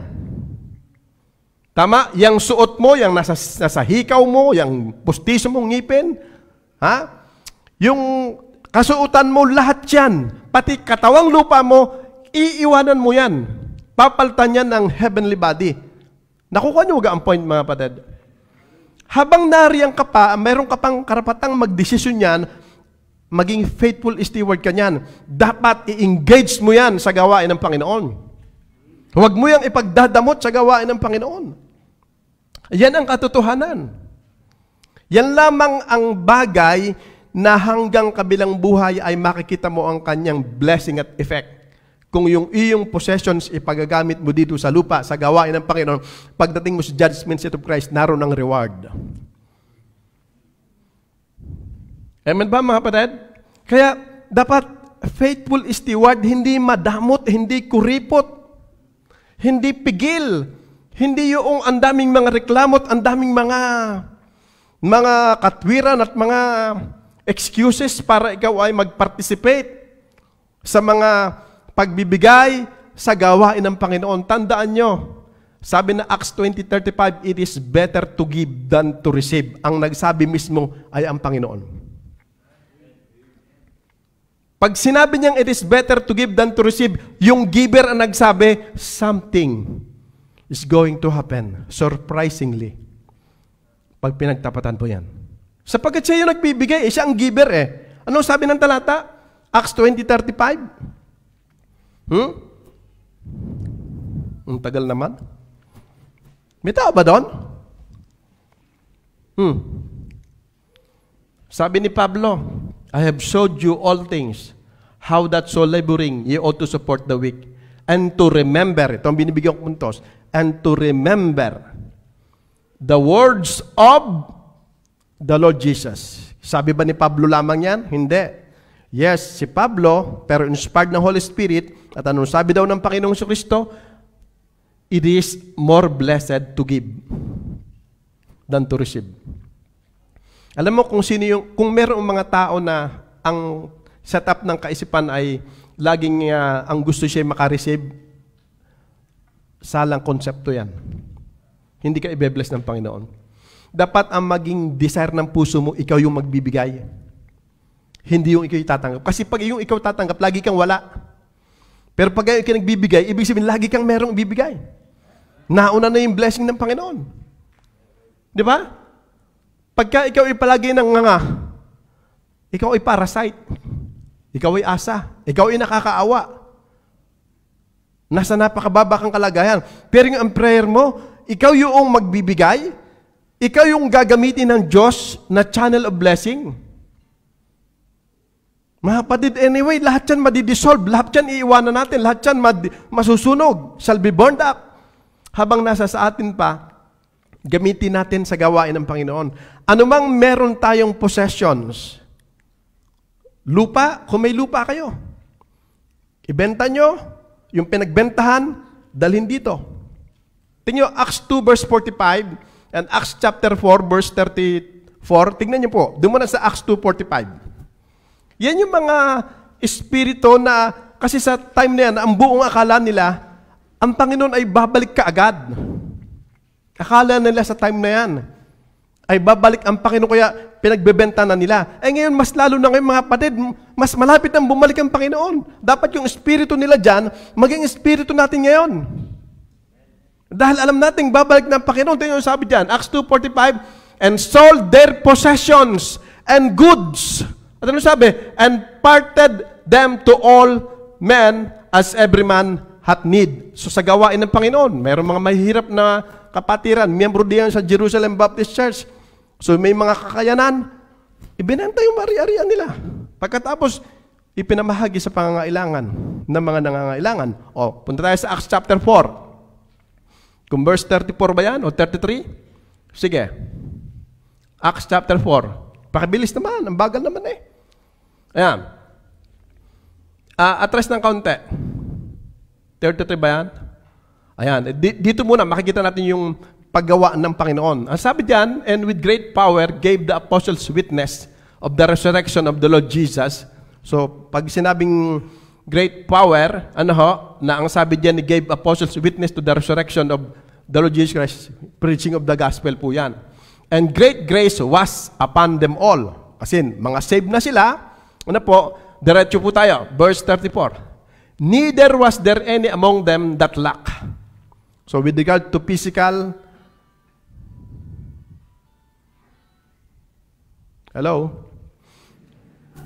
welfare, mga kapatid, binalanse doon sa unang iglesia, sa Biblia.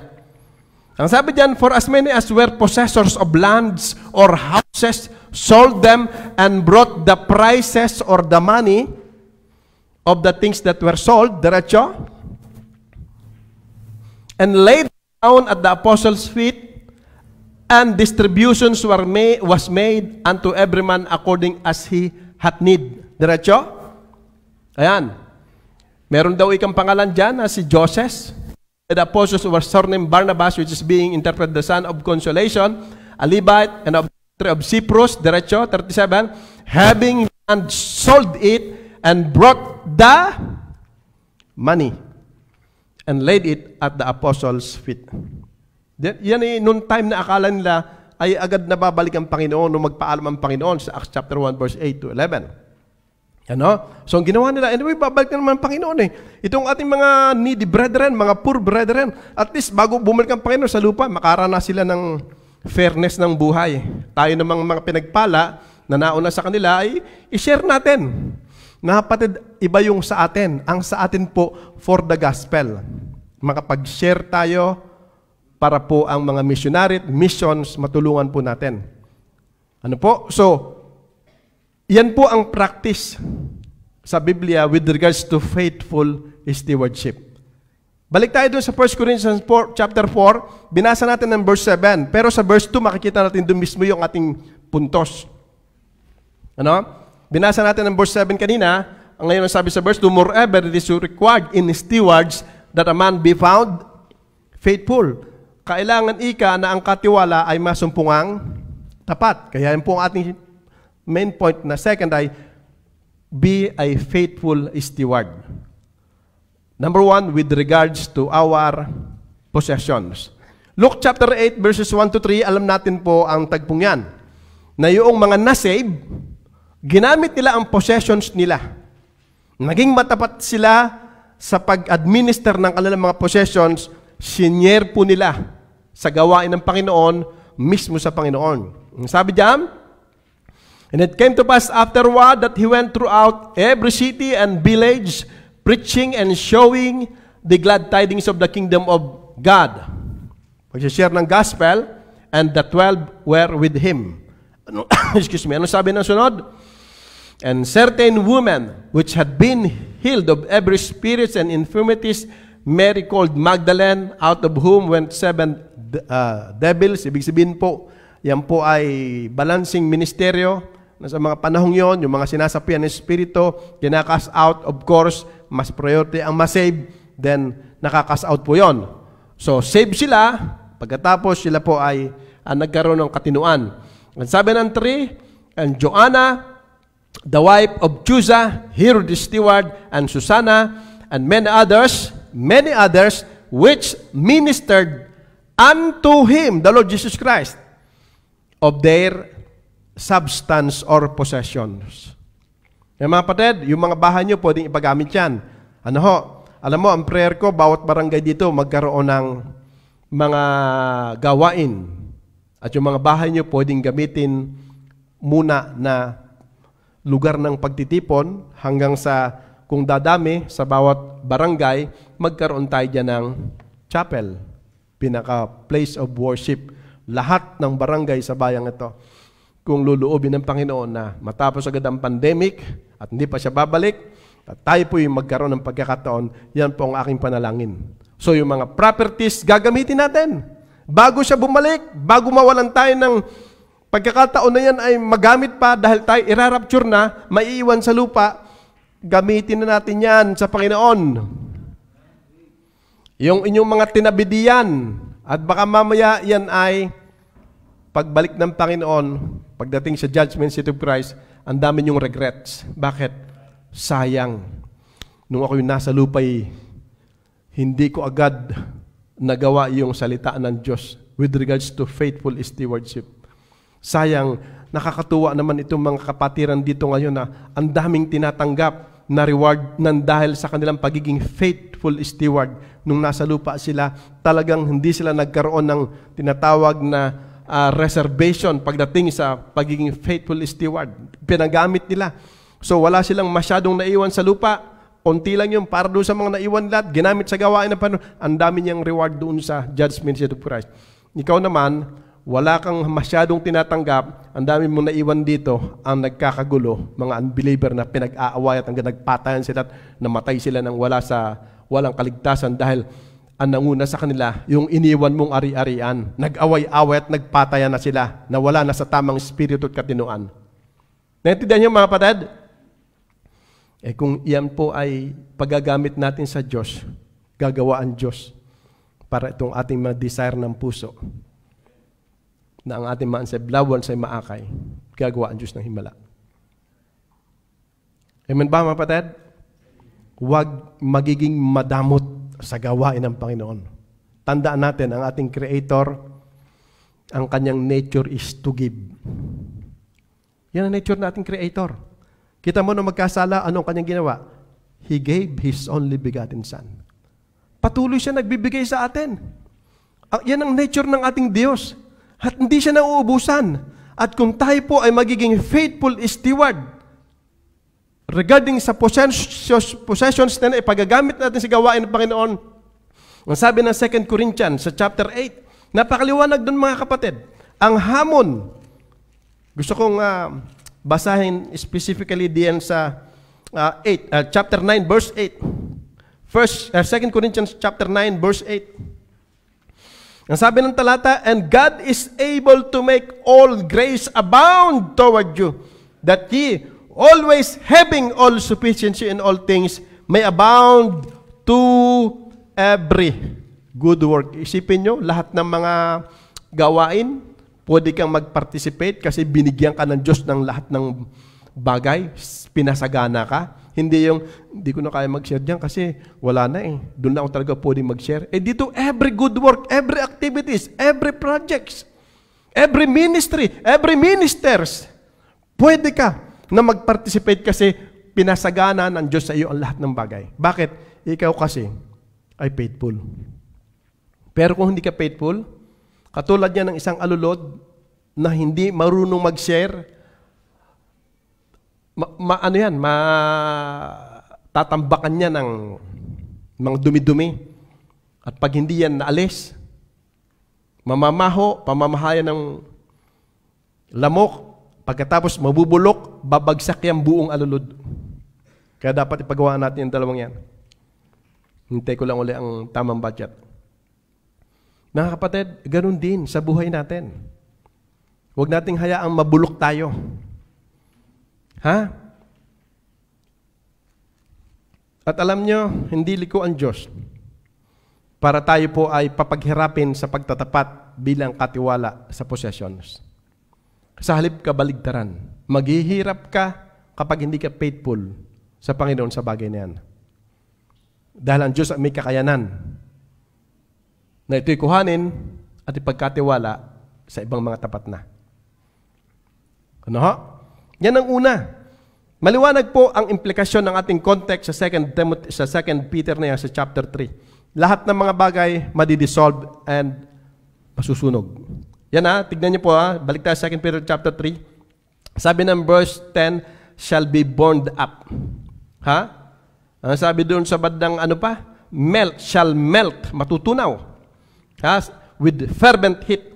Then ang sabi diyan sa verse 11, shall be dissolved. Inulit-ulit diyan sa verse 12, shall be dissolved. Tapos bago na ang ating final habitation, new heaven and new earth. So ang mga dating bagay ay nagsilipas na. Bago na ang ating habitation. Kaya habang narito tayo mga kapatid, at tayo pa ang pwedeng mag-desisyon dyan, at magagamit natin dyan, gugulin nyo yan sa gawain ng Panginoon. At yan po, hindi luko o hindi sira ang Diyos, hindi nga siya islak, hindi siya liko, para po tayo ay maghirap. Sa halip kabaligtaran, pasasaganain niya. Gagawin niya tayong katiwala ng mas maraming bagay sa buhay nito. Hindi ho yan mga kapatid sa anumang mga motibo na iniisip ng iba na panloloko. Sapagkat saksi tayo mga kapatid sa katotohanan na pinag-aaral natin. Una, tayo tagalangit na. Ikalawa, pinaliwanag po na totoong babalik ang Panginoon at ang lahat ng mga bagay ay magwawakas. Meron tayong chance na mag-serve sa Panginoon. Amen? Maging faithful steward tayo. Tandaan natin, bakit sinabi kong steward?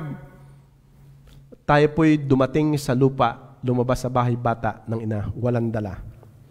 Lalabas tayo sa earth by death or by rapture, wala rin tayong madadala. So ang lahat ng nasa sa atin sa kasalukuyan, pinagkatiwalaan lang tayo ng Diyos dyan.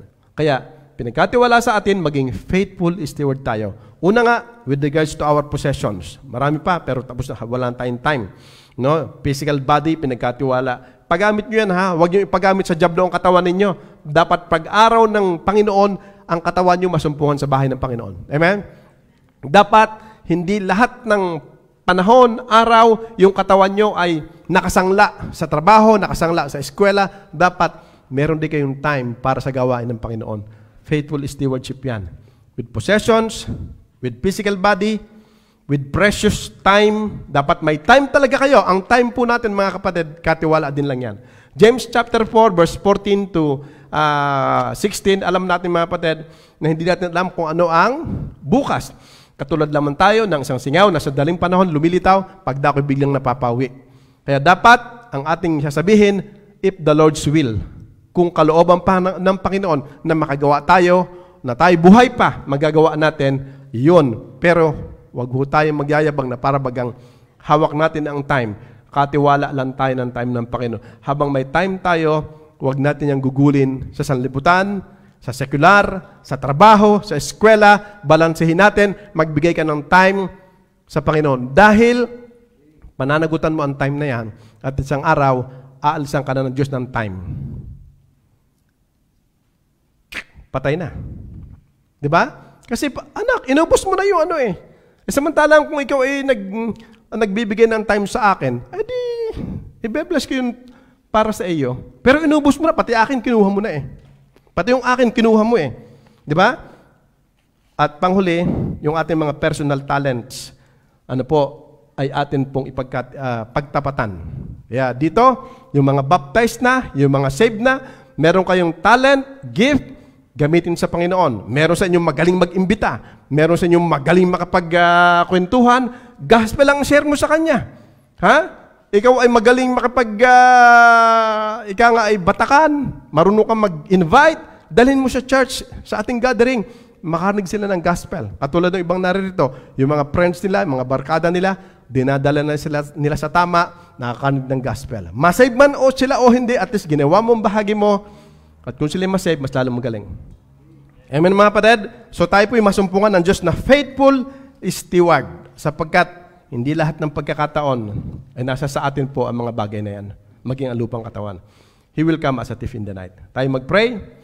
Banal Diyos na makapangyarihan sa lahat, muli, salamat po sa isang napakahalagang paalaala sa mga huling panahon na ito. Dapat kami po, ang pagkatao sa inyong banal na paningin ay fruitful soul winner. Nagso-soul winner po, Panginoon, pero hindi kami nakukontento na maging soul winner lamang, kundi maging fruitful soul winner. At ang ikalawang mahalagang paalaala at implikasyon ng context na aming binabasa, sinasabi po ng lahat ng mga bagay magwawakas. At kami naghihintay ng bagong langit, bagong lupa, na ang amin lamang po, na kasama doon ay ang aming kaluluwa, na tatanggap ng bagong katawan o heavenly body. Of course, kasama ang aming espiritu na tinatawag na God consciousness. Pero yung mga bagay na pangkasalukuyan at panlupa, ito po'y mawawala. Ito'y madidissolve, ito'y masusunog, ito'y matutunaw. Maging ang lupang ng kasalukuyan, maging ang katawan, o banal na Diyos. Maging faithful kami na steward ng mga bagay na yan. Possessions, physical body, maging yung aming precious time, at maging yung aming personal talent. Dapat ito po ay nagtatapat kami na ipinapagamit namin sa nagbigay sa amin. Kayo po ang nagbigay noon, kayo nagkatiwala sa amin noon. O banal na Diyos. I-bless niyo po ang inyong mga anak na sana magkaroon ng realization, maging seryoso po sa pag-aaral na ito, sapagkat ito'y katotohanan. Para pagdating sa judgment seat of Christ, walang masyadong regrets, kundi panay ang papuri at pasalamat. Salamat po, Panginoon, sapagkat nung nasa lupa ako, merong matinong pastor na nagtuturo sa amin para sa aming spiritual welfare, para po sa amin pong kabilang buhay na preparasyon, katulad ng pagharap sa judgment seat of Christ. Ang matino at matapang na pangangaral ng inyong salita, pagtuturo ng mga do's and don'ts, at mga mabibigat na doktrina katulad ng stewardship, Panginoon. O banal na Diyos, i-bless po ang iglesyang ito. I-bless po ang mga bagong mananampalataya. I-bless po ang mga kapatiran, Panginoon. At ang mga unbaptized brethren, Panginoon, dumating sila sa isang nakalulugod na desisyon na sa kanilang pagsunod ay seryosohin na po nila, sumunod na sila sa tubig ng bautismo, sapagkat ito po ang bagay na nakalulugod sa inyong banal na paningin upang sila po ay ma-enroll, ma-engage sa tamang paglilingkod po, Panginoon, sa inyo through the church. I-bless po, Ama, ang inyong salita sa puso ng bawat isa. Pagpapalain niyo po, Ama, ang aming pong pansamantalang tatapos. Igawad niyo po ang mayamang basbas at bendisyon at ang inyong pag-iingat, Panginoon. Sana nawa po, panalangin namin, makarating ang mga uuwi, safe and sound, ang mga sasakyan, ang mga driver, ang bawat isa, tatanganan niyo po. Saway niyo po at wasakin anumang gawa ng kadiliman sa daan. Salamat po ng marami sa inyo lahat ng kapurihan. Itong aming dalangin sa dakilang pangalan, Panginoong Jesus. Amen at amen. God bless you all. Tapos na po tayo. Okay, so ang ating po